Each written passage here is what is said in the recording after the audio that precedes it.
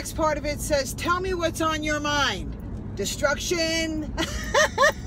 Hey, everybody. Can I talk to you for a second about the word destruction and how we sometimes play a role in that real quick?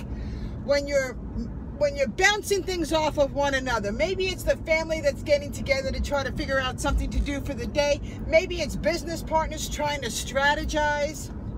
But when you're sitting at that round table or standing around the campfire or whatever it is you're doing, and you're trying to bounce ideas off of each other of what to do, oh, are you like me? Sometimes you don't even allow the first person to finish because we think we know what their end in mind is.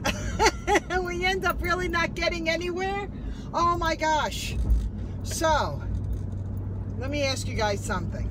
Woo-hoo-hoo-hoo, this is good, this is good. Oh, it's gonna teach us how to hear better and to be heard better. So if you ask somebody, what is it that you want to do, or what is it that you're thinking about, pretend after you say that to put duct tape on your mouth and let them completely finish what their idea is right up to the end of mine, okay? And then you remove your duct tape, you put it on them, and you share yours. I got a feeling you're gonna mastermind together and come up with a brilliant idea. Instead of the person or you or them starting to share their idea, and right in the middle of it we cut each other off, and then we continue on with what we think is the end in mind, what we picture in our mind. Destruction. I don't want any destruction. I want to be able to know, what is it that you're thinking about?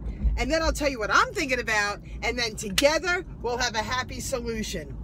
I hope that tip makes sense today, because it feels good sharing it.